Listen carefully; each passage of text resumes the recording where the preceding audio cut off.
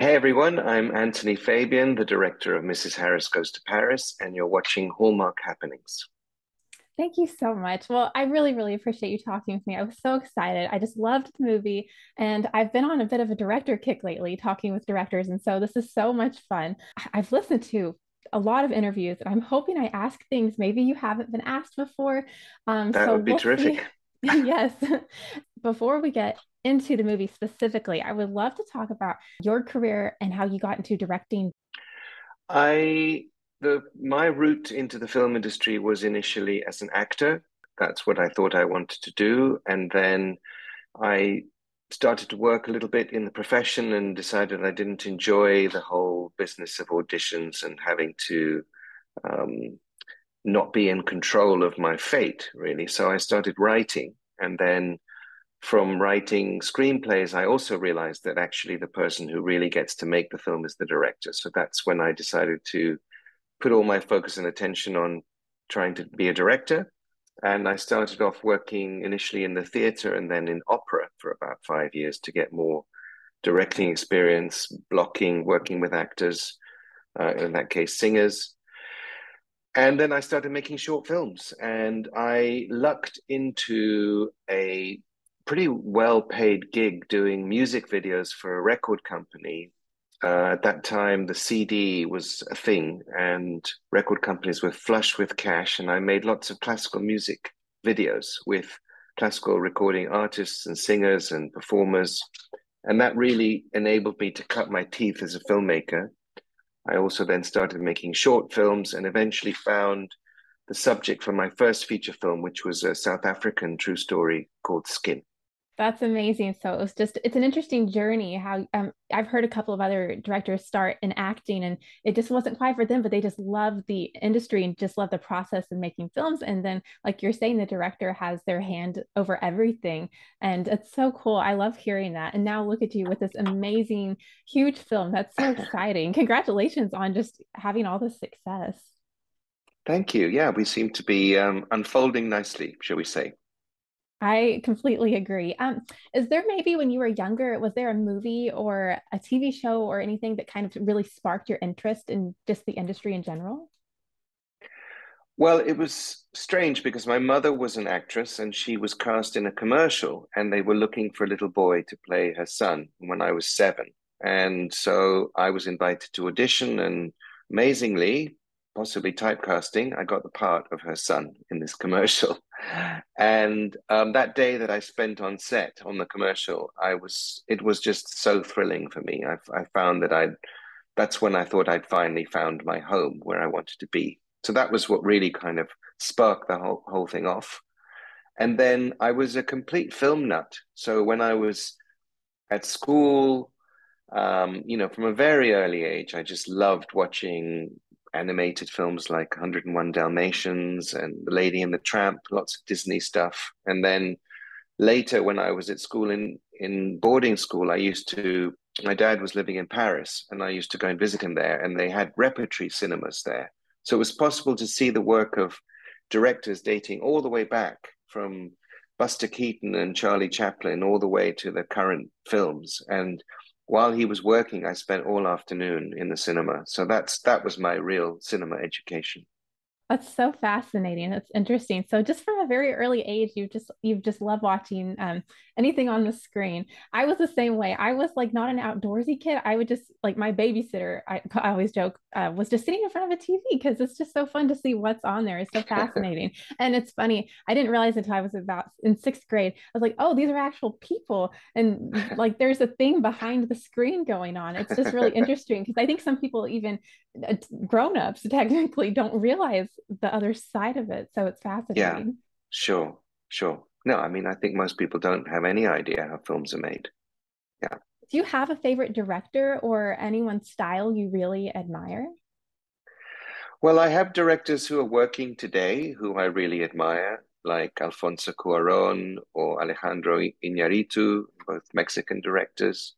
I love Jacques Audiard, French director, Michael Haneke, who's Austrian. Those are the people who I really look up to, who are working in cinema today.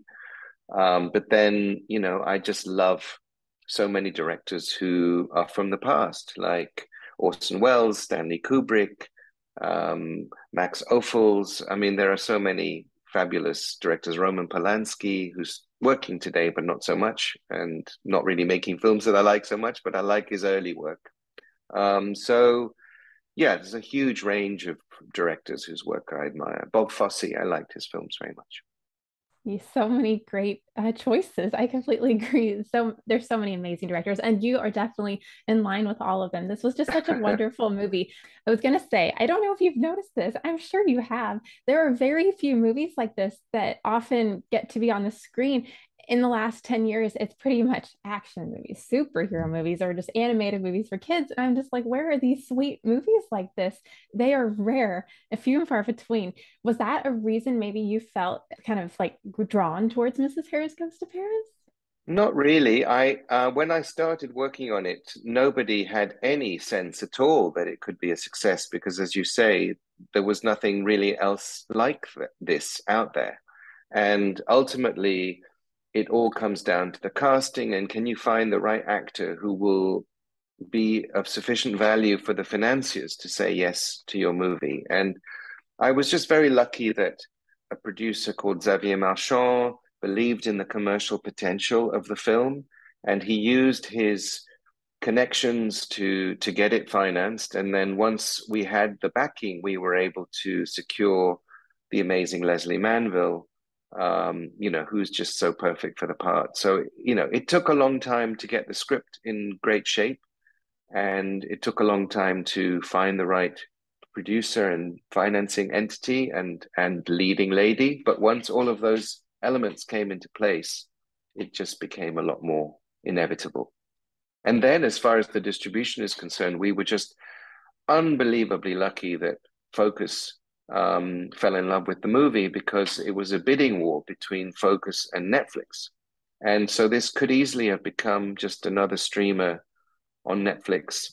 Not saying Netflix isn't great and amazing and has been a tremendous force in the film industry, but I don't think it would get the same kind of attention or be as highlighted as it has been through the intensive cinema release that Focus was interested in doing.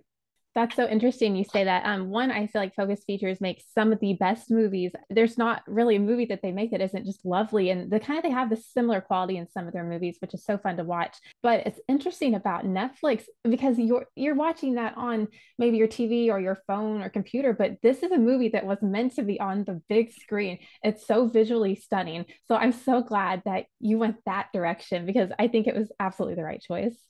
Yeah, well, you can thank E1, who were the financiers who made that choice and who decided to take a risk and make it a cinema film. And we are considered a little bit of a canary in the coal mine right now because nobody knows if this film will succeed in the against these blockbusters and Marvel movies and action films. But it does seem like there is an audience for us, and they're discovering the film bit by bit and falling in love with it. And some people see it two, three, four, five times. And that's what's going to make other films like this possible to be shown in the cinema. Oh, 100%. I think the audience for these types of movies has been so neglected in recent years. So I'm so glad this was brought to us, and I hope you get to make more like this. I know there are other books, and I heard that maybe you might be working on the other books in the series. Is that something that has real potential? Absolutely. I'm pushing to get going on the screenplays for the other books, and I think there is definitely an appetite to make those films and for the public to see those films. And each one of these stories is a wonderful fish out of water adventure for Mrs. Harris. I love that. She played the fish out of water so well. This is my next follow-up question. So this is perfect. Leslie Manville obviously has done more serious projects and is so well known for Phantom Thread, which was just amazing. But she played this role in such like a sweet and endearing way, but she was still strong. And I thought she was like the epitome of what we should all strive to be, because she still stood her ground at Dior. She was like, I feel like I'm not being treated fairly, and look where it led her. And she stood her Yeah. ground in like a sweet, positive way. But I was wondering, did you talk with Leslie at all about how you kind of wanted to display these qualities on the screen, or did she just run with it? I think a lot of that work was done obviously by the screenplay. It wasn't an improvised film in any way. But I think one of the reasons that we attracted somebody of the caliber of Leslie Manville was because she could see the potential of all the layers and levels that she could play with this character. And all credit to her, she certainly found those nuances, and managed to bring a beautiful complexity to the character. I think she could have easily been just very sweet without all of the ballast and, all of the strength that she displays. And it is a story in which the character grows in confidence and strength as the story progresses. So that was inherent in the screenplay, but I think she really managed to map out that journey in a very precise way. And she's a spectacularly well prepared performer and requires very little direction from me other than the merest fine tuning. And, I couldn't have been luckier than to have somebody like that to work with and get through our schedule, which was really tight. Well, she was an absolute sweetheart, incredible. I mean, the whole cast was just amazing. When you look at the list, you're just like, wow, these are some huge, huge names. When you finally got everyone involved, I mean, obviously Rose Williams, Jason Isaacs, I mean, it's incredible. Were you like, I can't believe this is our cast? Well, I always knew that Leslie would be something of a magnet for other actors, because she's so well respected and so well loved in the industry. And she set the tone. We also were incredibly lucky that Isabelle Huppert committed to making the film. And in France, she's like Meryl Streep.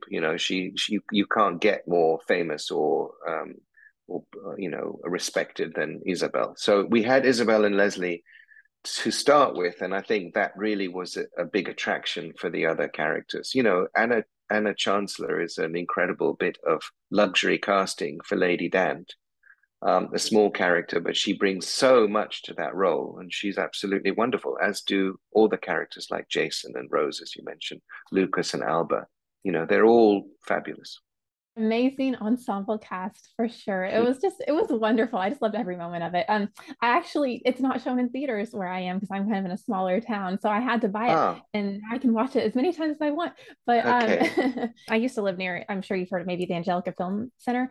I would Yes. of course go see movies there. My first movie I saw there was Atonement, which was just Oh, amazing. wonderful. A movie that this kind of had a similar look to, just because of the time period, was or Miss Pettigrew Lives for a Day. Have you? I'm sure you've Yes. seen that. And then of course, Yes.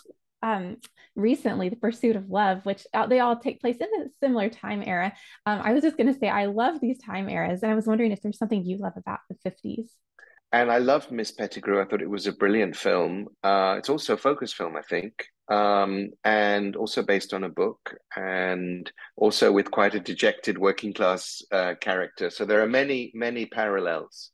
Um, but I think somehow Mrs. Harris has a different mood and tone to it. It's less, there was a relentlessness about Miss Pettigrew, and perhaps it was a little bit more fantastical and over the top in some of its tone. I think we have a slightly more grounded tone generally in Mrs. Harris. You mentioned The Pursuit of Love, is that right? That was directed by my friend Emily Mortimer, and she was definitely going for something that felt very modern and contemporary at the same time as being of its period. And so she was using contemporary music and, various things that I think were deliberately stylish and anachronistic. Whereas I think my film is a little bit more respectful of its period, and it's modern in different ways. So, for example, the fact that we cast her best friend as a Jamaican actress instead of a Cockney, it's true to the period. There was a Jamaican migration in the UK in the 50s, which we were inspired by. But it does make the film feel more of our times, I think, to have the diversity. And I also made sure that the models at Dior were a diverse group of models, and Dior himself had an Asian model, a black model. So it wasn't historically wrong, but it just feels more appropriate for our times. That's interesting. Well, they each have their own unique style. I just love these period films. I pretty much don't watch anything but those when I for my own personal enjoyment. But I agree. I love that you added the more diversity to it. It made it more interesting. It's more fun. It's so perfect for it and it's so needed. So I'm glad you added your own like kind of spin on things. Yeah, and period films are the hardest to get made, funnily enough. They're the ones that the studios seem to want the least, and even Netflix is resistant to period because it's expensive and it's complicated. And there's a perception that the audience isn't interested in period films, that the audience is only interested in contemporary. But as you prove, it's absolutely not the case. I hope I'm not the only one that just loves them to No, pieces. not at all. Not at all. Lots of people do. Yeah. Oh, I'm so glad to hear that. And I was going to ask you about the challenges of this because you have to be so specific. Like you're saying, especially you want it to be more accurate towards the actual time period, and everything has to have such attention to detail. What was like the most challenging part of making this movie in regards to that? Well, we had a limited budget, so in terms of how many period cars we could have, how many extras we could dress in period clothes, we shot the film primarily in Budapest, and so that presented its own challenges because, we had to use a degree of magic, movie magic, CGI, to recreate Paris and London in Budapest, and also we had to choose our locations very carefully to make sure that they did look architecturally right for the different cities. But we did shoot in London and Paris as well, just to make sure that the authenticity of the film shines through. And there are very key sequences that, were in London and were in Paris that I think help sell the idea that we are in those cities. So that was certainly one of the big challenges of making the film. I can imagine. Well, it turned out so wonderfully. Every part of it was just beautiful on our screen. So, thank you for making this. So, I hope you make so many more. I was going to say something. I know you've been asked about the Dior dresses, but which Dior dress is your favorite? Ooh, that's a good one. I I'm somewhat torn sometimes because I love many of them. I love the very first dress that comes out, which is the iconic bar suit, and I love the way that model wears that dress. I think it's really stunning. She is so elegant and moves with so much grace.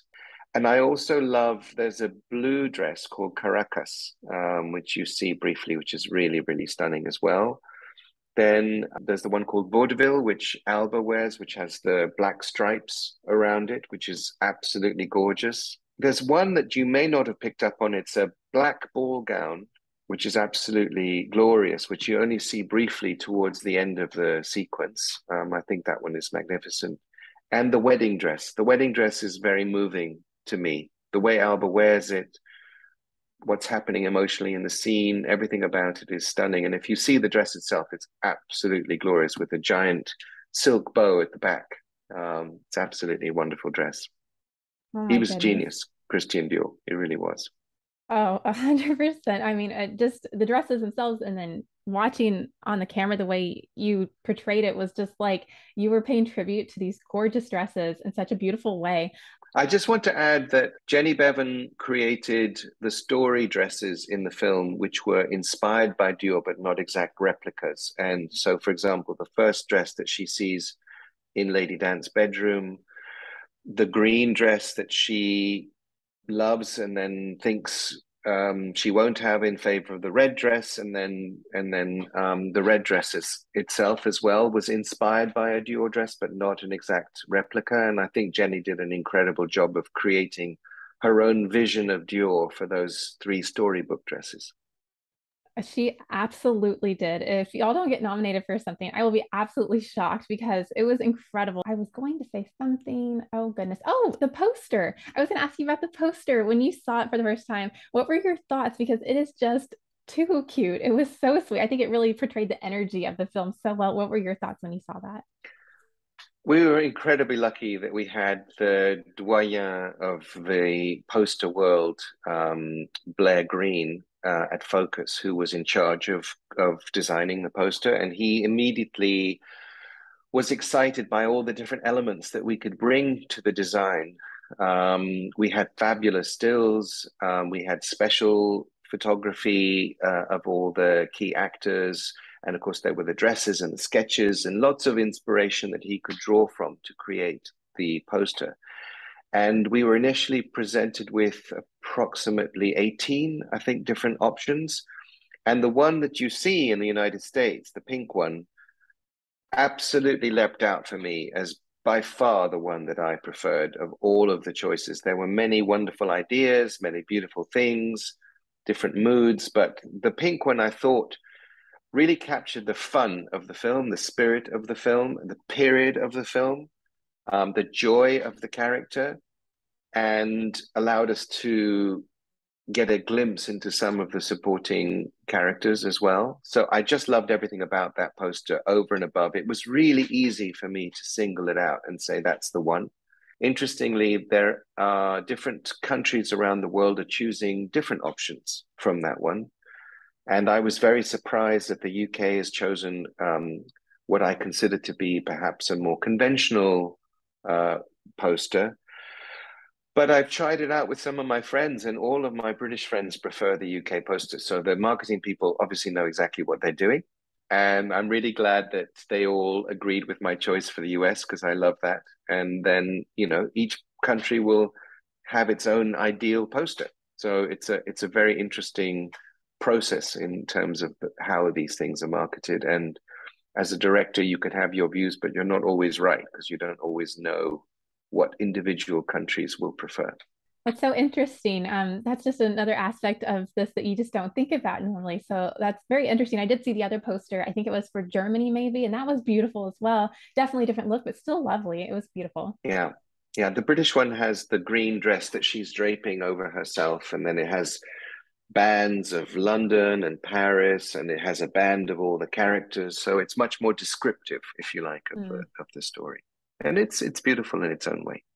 That's very true. Well, thank you so much for talking with me about all of this. I very much appreciate it. I wanted to finish up with, well, one, do you have any other upcoming projects? Or are you just trying to like maybe take a breather after making the movie and then the PR for the movie? No, I am actually preparing a new film at the moment, which is a comedic ensemble piece. So in that sense, it's not too distant a cousin to Mrs. Harris, but it's only in the UK, so there's no traveling involved. And it's a lot of fun, lovely script, and hopefully we'll start shooting in the next few months. And then I'm also preparing a film set in the ballet world, which is something that I've always wanted to do. So that's a much more epic film. It's going to take a little bit longer to get it set up. So I'm really looking forward to getting onto that. So no, I'm definitely not taking any breaks. I'm going to make hay while the sun is shining. I think that's the best thing you can do. Wow, that ballet movie is going to be just stunning. If you were involved, it's going to be amazing. I cannot wait to see that. That's so Thank you. exciting. Thank you. And we'll finish up with a quick rapid fire question session. Okay, fine. All right. What is the last show you binge watched?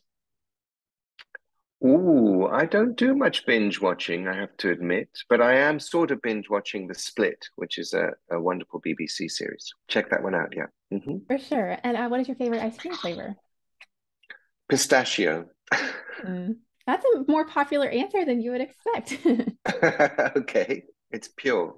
It's Oh, a pure flavor, something more complicated than that is less pure. So I appreciate the purity of pistachio. I have a question. I've never had pistachio ice cream. Does it have actual pistachio like bits throughout? Yeah, if you have to have the real thing, like you don't want to have pistachio flavor, artificial flavor. You want Mm. pistachio that's made with pistachios, then it'll change your life.